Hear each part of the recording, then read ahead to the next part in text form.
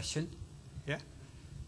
So I made a mess of it by putting that diagram in, which meant that the carbon concentration is 1.7 instead of 1.1, and I haven't had a chance to do all the calculations again. So I'm not going to count the marks from the perlite question, okay?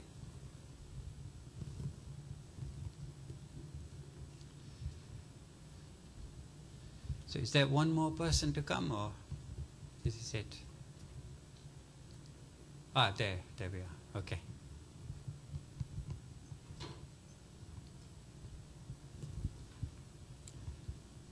So in the last lecture, I pointed out that, with these delta trip steels, we get quite a good combination of strength and ductility for automotive applications, okay, so formability and so forth.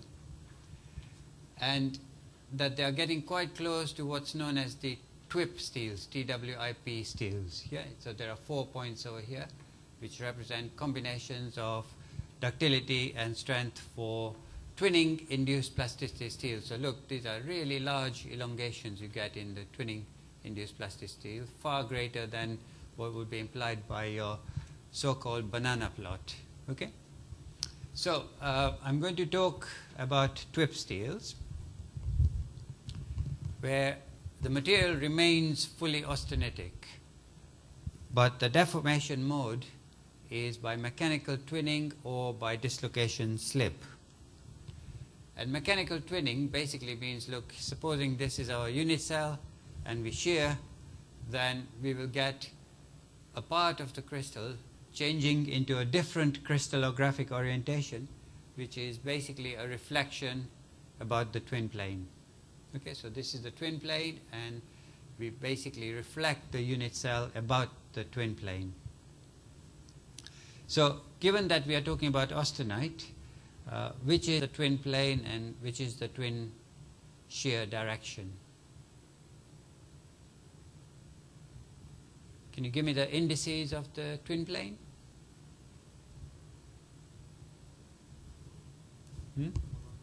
111, it is the close back plane. And the shear direction? So it's very, very interesting. You said 110, yeah? But 110 takes you from one lattice point to another lattice point. So that would not produce a stacking sequence. So what is the shear direction?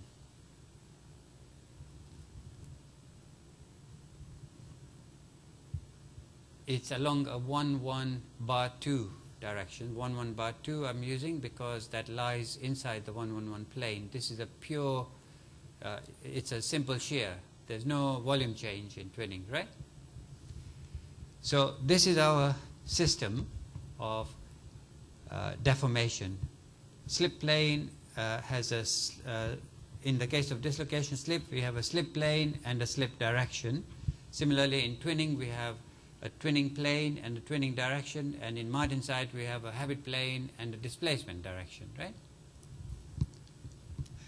So in order to change the sequence of planes, the displacement caused by the shear will not be equivalent to a lattice vector, because it's only then that you change the stacking sequence of planes. So what is the stacking sequence of the 1-1-1 planes of austenite? By stacking sequence, I mean after how many planes do we come back to the same location in space? Yeah, ABC, ABC, ABC stacking. So here it is. This is our face-centered cubic. And if I look at this, I can place another layer directly on top, or in this hole or this hole, which is the A, B, C positions. Okay?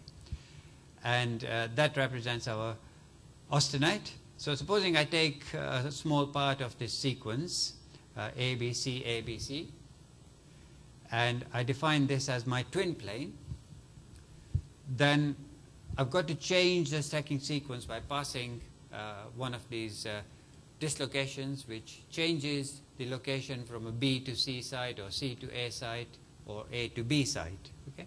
So I do that here. A has changed to B, B has changed to C. Okay? So these are remaining constant.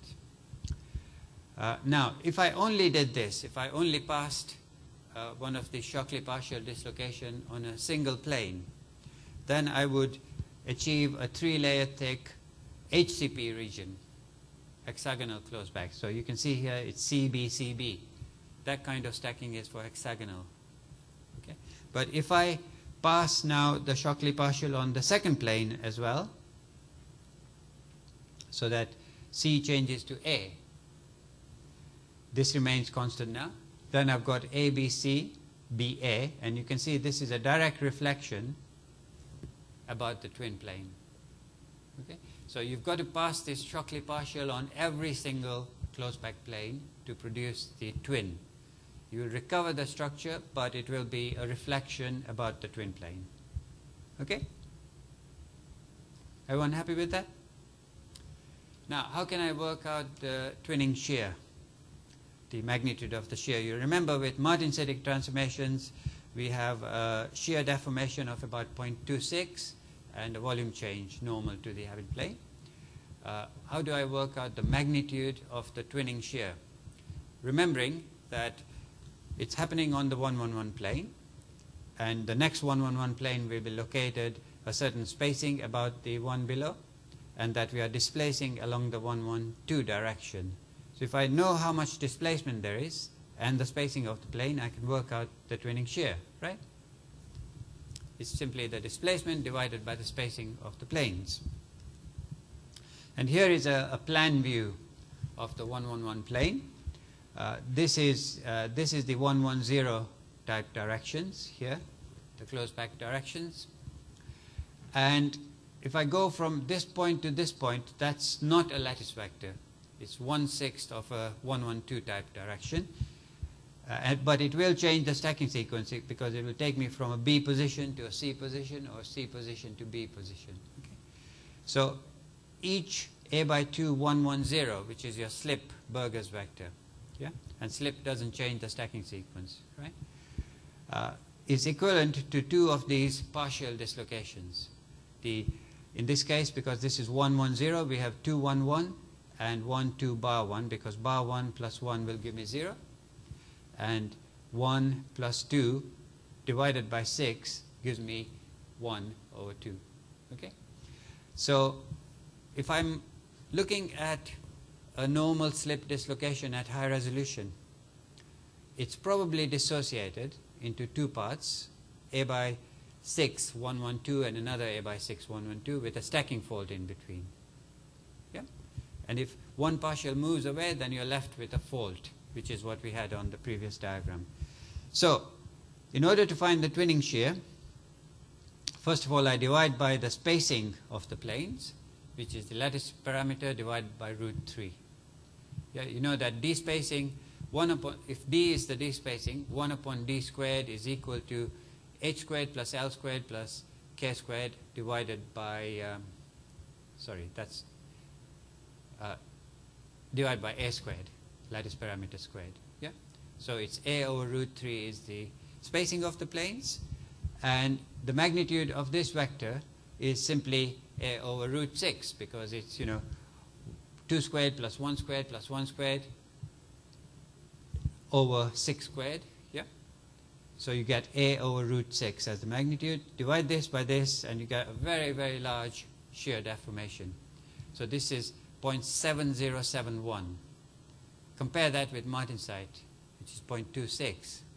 So supposing I take this material and completely twin it, I will get a much bigger elongation than if I got the austenite to transform completely into the favored martensite. Yeah?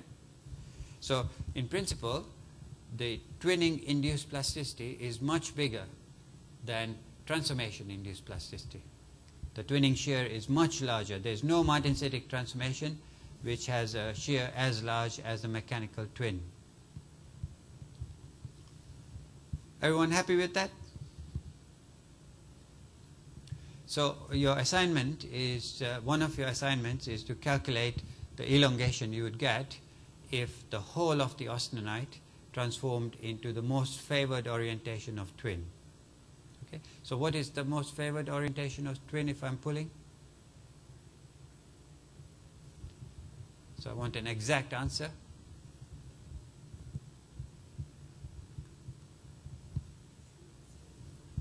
Exactly 45 degrees, right? Assuming that there's a 111 plane at 45, because there's no volume change. So the maximum shear stress happens on a plane which is at 45 degrees. So the interaction energy will be greatest when theta is equal to 45 degrees. That means the normal to the twin plane and the uniaxial tensile direction is 45 degrees. Yeah? Okay, so this is the way to work out the twinning shear, and interestingly enough, the shear for martensitic transformation is much smaller than for mechanical twinning. Right, so these are the classic images from these people who did some of the pioneering work on TWIP steels, where you can see mechanical twinning after deformation, and when you put this into a transmission, so this is a sample which was flat to start with, and you are seeing the surface displacements, just like you see with martensitic transformations. And this is a transmission electron micrograph showing you the complex twins, lots and lots of variants of twins. If you look at even higher magnification, Professor de Koeman has published pictures of twins inside twins. Okay? And that doesn't mean, of course, that you don't get normal slip as well. So this, you can see lots and lots of dislocations as well. Okay? But in general, you will not get phase transformation of the austenite in a TWIP steel because it's a stable austenite. And you get a tensile curve which looks like this. It's fully austenitic, and maybe the austenite grain size is of the order of 10 micrometers. So it's not very strong to start with. You can see the strength is quite small. Right? Now you can do many things to increase that if you wish, but the classical TWIP steel starts off quite weak, and then there's a huge elongation. There's a work hardening rate which is very large. So why do you think we have a large work hardening rate, given that we don't have any phase transformation?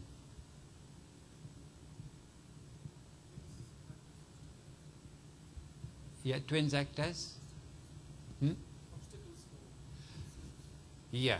So the twins that we saw are basically dividing the austenite grain into smaller and smaller and smaller compartments as the deformation progresses.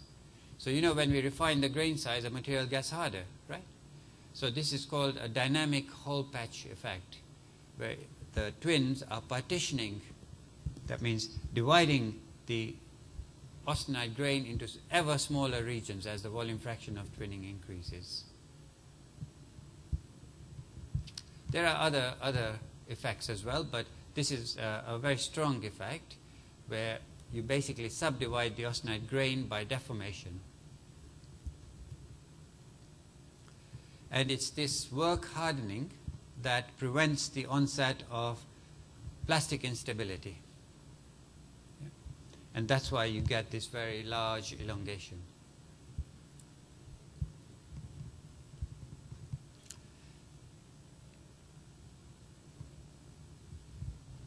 Now, a typical composition would be something like this: very, very high manganese concentration. We can, POSCO even makes much lower manganese TWIP steel, like 15% weight manganese. But the original focus was on very high manganese steels. There's some silicon and there's some aluminium as well. And again, the fact that you have silicon and aluminium reduces the density. So this is not 7.8 grams per centimeters, but it's 7.3 grams per centimeters. And it's fully austenitic, and its properties are very good even at cryogenic temperatures. So you can see here, this is the impact toughness, which is a very high value, 100 joules in a Charpy impact test, maintained over a large temperature range. Because, austenite doesn't have a ductile brittle transition temperature normally. Yeah? Ductile brittle transition temperature happens when the cleavage strength becomes smaller than the flow stress. So your flow stress needs to be very temperature sensitive in order to be very high at low temperatures, and therefore cleavage becomes easier. And in austenite, the flow stress is quite small and not temperature sensitive, and therefore you don't get a ductile brittle transition. So you maintain your toughness even at very low temperatures, and indeed at high strain rates. Having a high strain rate is the same as reducing temperature as far as plastic flow is concerned. So the properties are very good in terms of formability and in terms of getting a high strength after forming, and even the toughness. The difficulty with manganese is in the processing of the steel. Manganese evaporates very easily, so to make a high manganese steel is very difficult, and you know that there is a lot of research going on that aspect alone. Okay, the role of the manganese, silicon and aluminium, or one of the roles, is to control the fault energy, right? So if you have a very high fault energy, then it's unlikely that hexagonal close-packed martensite will form, epsilon martensite, or even alpha prime martensite, because alpha prime martensite, that's the body-centered cubic martensite, often nucleates at intersections of epsilon martensite. Yeah? So if you have one epsilon martensite plate like this and another one like this, you nucleate alpha prime at the intersection. So to control the stacking fault energy, you need your manganese, silicon and aluminium as variables. But you can actually design a steel which will partly deform by twinning, and it might have some martensite and epsilon martensite or alpha prime martensite. So for example, with this composition, when you pull it, you generate the alpha prime martensite. With this composition, I'm not oh, okay, yeah. So with this composition, you have a mixture of ferrite and austenite. It's not even fully austenitic. So alpha is the ferrite and alpha prime is the martensite. As you increase the manganese concentration, you are losing your epsilon martensite, your alpha prime martensite, and eventually you get to your standard TWIP steels where you get no transformation. And of course, the commercial alloys also have about 0.6 weight% carbon, so that helps to make the austenite stable to transformation, and you can reduce the manganese concentration. Right. This shows how manganese influences the driving force for the formation of epsilon martensite. So if the stacking fault energy becomes negative, the difference between the FCC and HCP states is basically the stacking sequence, then in these alloys you would tend to get epsilon martensite forming, but once you go beyond a certain amount of manganese, you just deform by the twinning and slip mechanisms. Right. Have you seen this picture? You must have seen it many times, right? So what is interesting about this picture is that when you draw a cup, you lock in a lot of stresses, residual stresses. Yeah? So there are internal stresses inside the material, and if you put a slight cut on it, for example, they would tend to come apart, just like a rubber band. It's got a stress in it, so if you put a cut, the rubber band will break, right? So this was observed that after some time, these cups would break up, and the effect is associated with hydrogen getting into the steel, combining with the residual stress and causing almost brittle fracture on a microscopic scale, right? And the solution is very simple, that if you add aluminium to this steel, then this effect more or less disappears, and you get much reduced sensitivity to hydrogen. Now, there are many mechanisms by which people explain the effect of aluminium, and one of those mechanisms is that you alter the stacking fault energy, right? Some people argue that these cracks are associated with small regions of martensite forming. but you can also find them when there is no martensite in the vicinity of the crack. But in that case, stacking fault energy would be important. Other people say that hydrogen influences or reduces the strain hardening due to carbon. Now, if you reduce the strain hardening due to carbon, then in regions where there's a lot of hydrogen present, you will get very easy plastic flow, and that amounts to brittle fracture because the rest of the material is not flowing. Yeah? And the latest idea coming out from GIFT is that aluminium causes a small dilation around it. Yeah? So if you look at the bond lengths around the aluminum atom in TWIP steel, they are larger than between iron and iron atoms. So the hydrogen tends to be trapped, and then it is not segregating into regions of high concentration. Okay? So those results come from first principles calculations.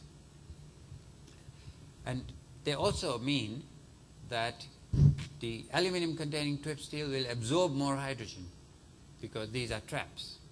Okay? And for the first time, that explains why the aluminum containing steels absorb more hydrogen but are not brittle. Right? Okay, so just to summarize, both TRIP and TWIP steels, what we are doing is we're taking advantage of either transformation or twinning under the influence of an applied stress, externally applied stress. And that has the effect of work hardening the material, which therefore stops early plastic instability, and therefore you get great strength and ductility. In the case of the TRIP steel, the work hardening comes from the fact that you are producing hard martensite in the structure. Very fine but hard martensite. And in the case of the twinning, it comes from the fact that you are dividing the austenite grains into smaller and smaller regions, and therefore making it more difficult for plastic flow to happen. Okay? Now, I'm going to switch the subject. So here we are doing externally applied stresses, but you can actually generate residual stresses inside the material by many, many industrial processes. Okay? So we've had one example, which is your deep drawing, where you build in residual stresses. But even more important are the residual stresses that arise from welding operations. Yeah?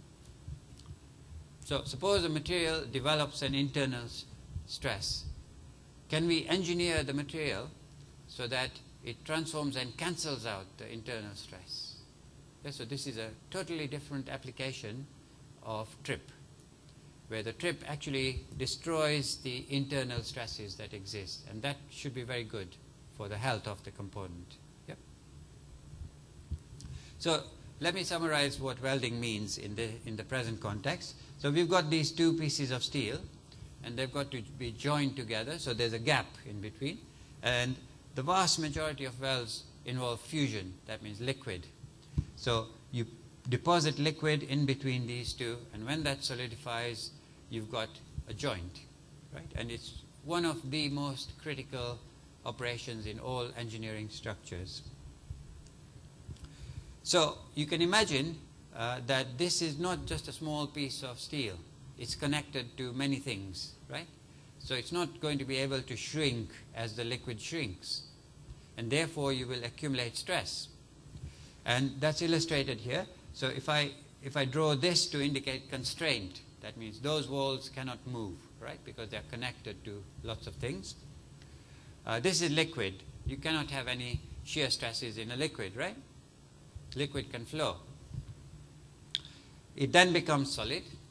Once it becomes solid and starts to contract as the weld cools down, you build up stresses. Okay? And those stresses will reach the yield strength of the material. So even before you've applied an external load, you will have residual stresses approaching the yield stress at a high temperature. Yeah? So that's not good. That will enhance the corrosion rate. It limits the load that you can apply, because in many cases you can't give a heat treatment to remove the stresses. Yeah? So we need to do something to put in here which will cause this spring to expand. So if we design the material here to undergo transformation under the influence of internal stresses, then we get rid of those stresses. So this is a rig. It's huge. It's in the North Sea, and you know, if you look at how deep it is, it's actually about 10 times the Houses of Parliament in the UK. Yeah, so huge engineering structures, and all put together by welding. And these are your pipelines going through Alaska or Russia or wherever in cold weather, and they are welded. So if you have residual stresses inside your material, they are bad for the pipeline. So let's do an experiment, all right? We take a tensile specimen like this, and we hold it rigidly at high temperature here, where it's fully austenitic. And let's assume that this is an austenitic stainless steel, so it's not going to transform at all. So if I hold it rigidly, when it cools, it will build up a stress. Yeah? So that is the stress that it builds up. And actually this stress is smaller than due to thermal contraction, because the material yields plastically as well at high temperatures. Right? If there was no plastic yielding, it would be really steep here. So this, before we've applied any external stress to this component, it's already accumulated 300 megapascals. Right? And austenitic stainless steels are not very strong anyway. So that's quite a high stress. Now supposing that I make this material out of something that will transform to bainite. Right? So here is the same experiment, but using a steel which will undergo a phase transformation to bainite. You can see first you build up the thermal contraction stress. As soon as transformation kicks in, the stress drops dramatically, because the bainite is forming along orientations which will cancel out the stress. Okay? Trouble is, it exhausted the transformation at 400 degrees centigrade. So once you've transformed the austenite, you get a rapid rise, because bainite is quite strong, so you don't get the plastic relaxation. So that's made the situation much worse, right? So how can I make it better? How can I design my steel so that I avoid this rapid rise?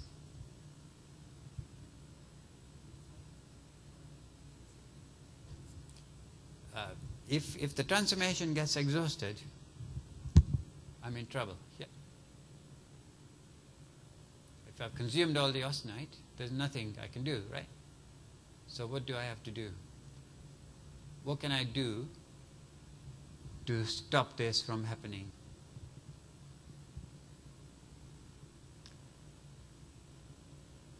I've got to move this point to this location, right? By alloying. And just to show you an example, if I take another steel which doesn't transform to bainite but only to martensite at lower temperatures, then you can see that I end up with a smaller stress. So ideally I want this point to be at room temperature. Okay? And only martensite can do that. Yeah? I can't get bainite forming at significant rates at room temperature. Yeah? I'll show you tomorrow an example where it takes about 1,000 years to form bainite at room temperature. Okay? So we can't wait that long. So I need to design an alloy in which the martensitic transformation finishes at about room temperature. Yeah. So we have a problem, right?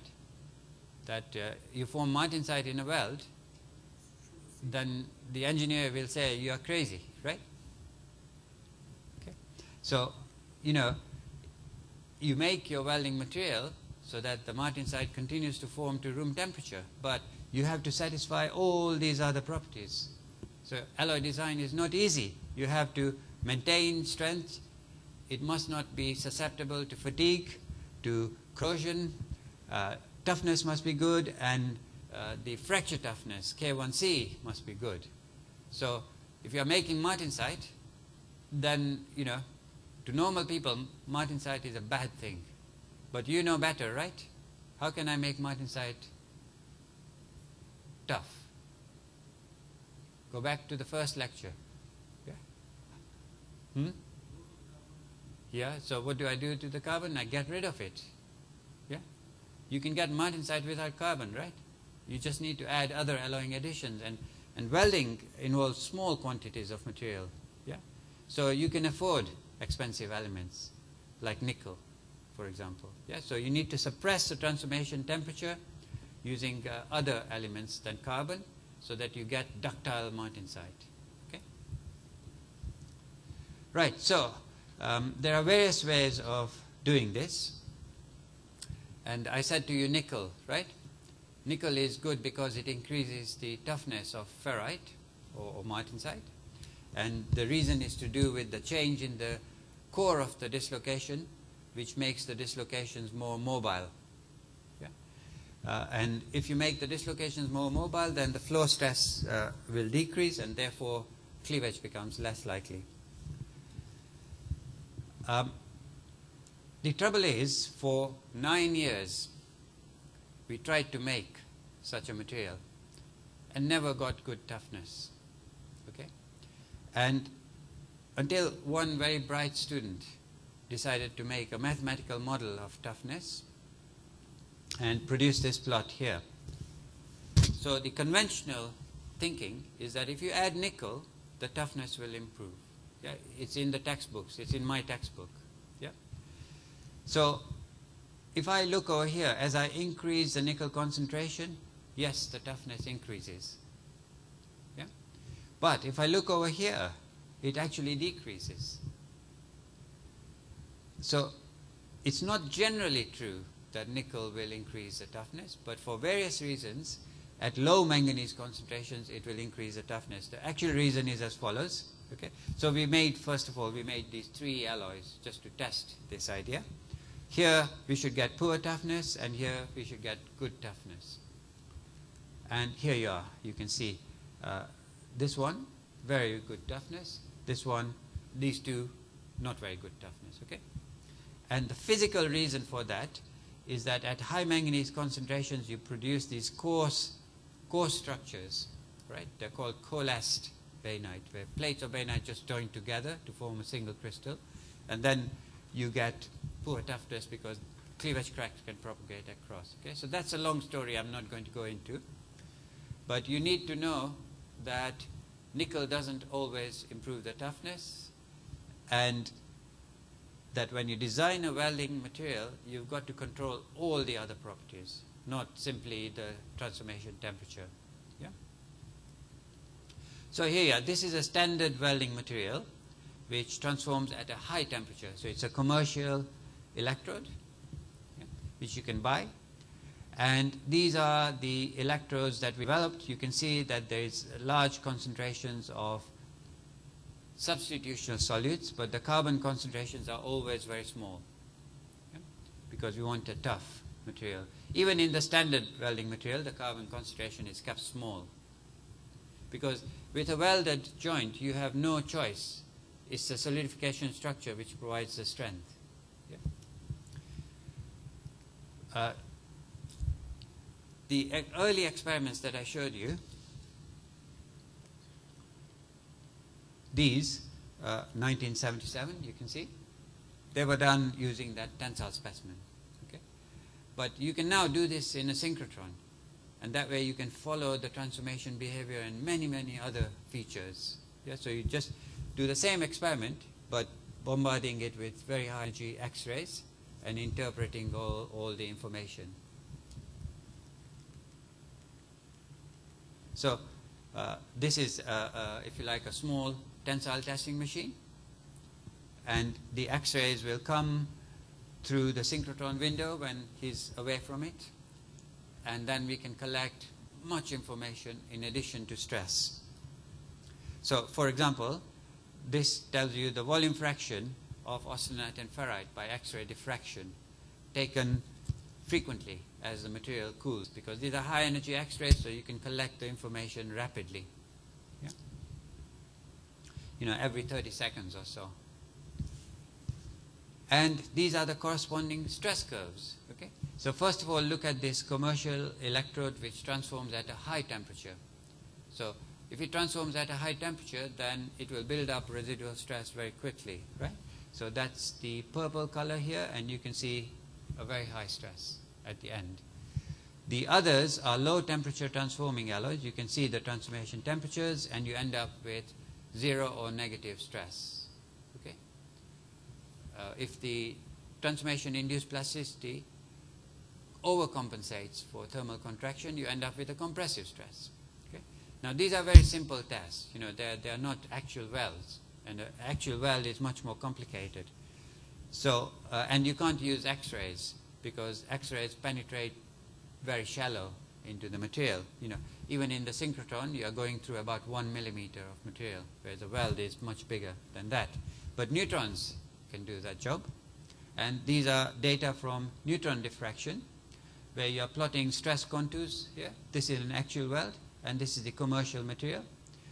And here you can see a compressive stress of minus 600 megapascals with the low temperature transforming alloys. So that's a good thing.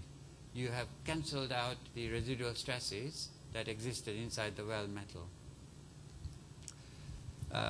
We are applying this concept to many things, including this object here, okay?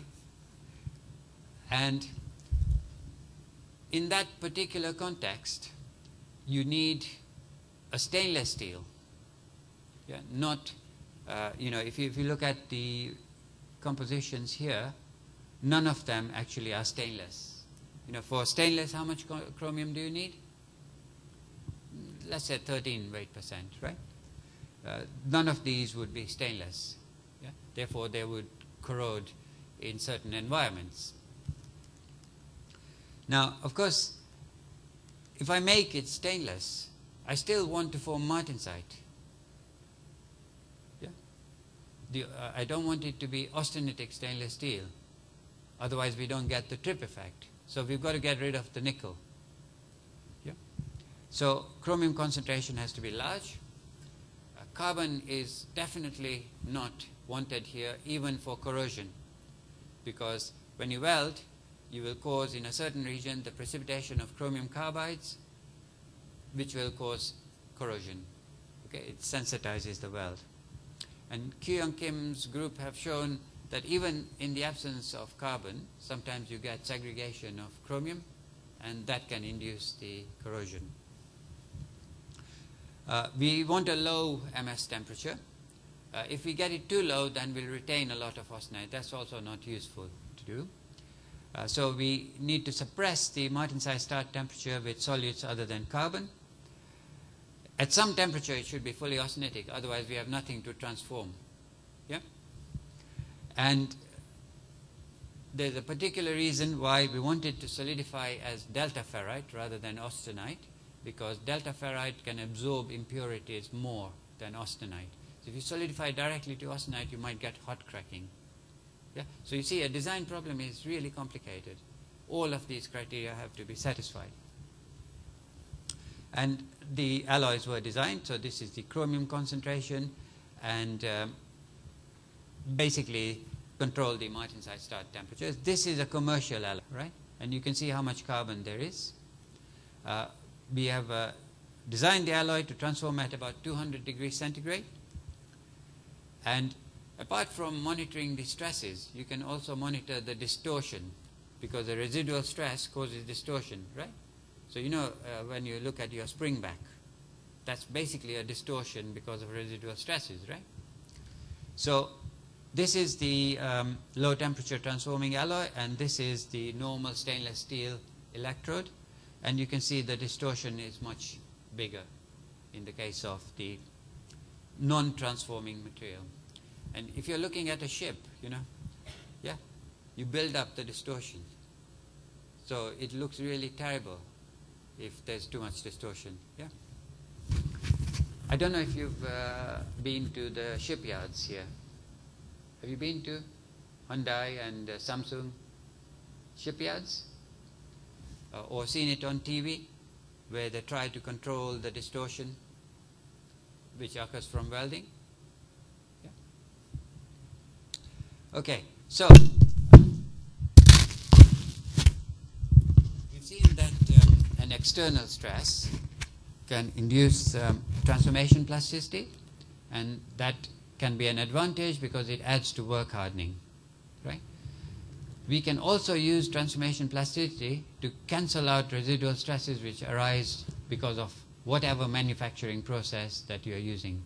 But you have to get all the other properties correct at the same time. Okay? Right. Now tomorrow will be the last lecture where I'm going to talk about the world's first bulk nanostructured metal. Okay? The world's first bulk nanostructured metal designed using the phase transformation theory that you have learned. Yeah? Okay.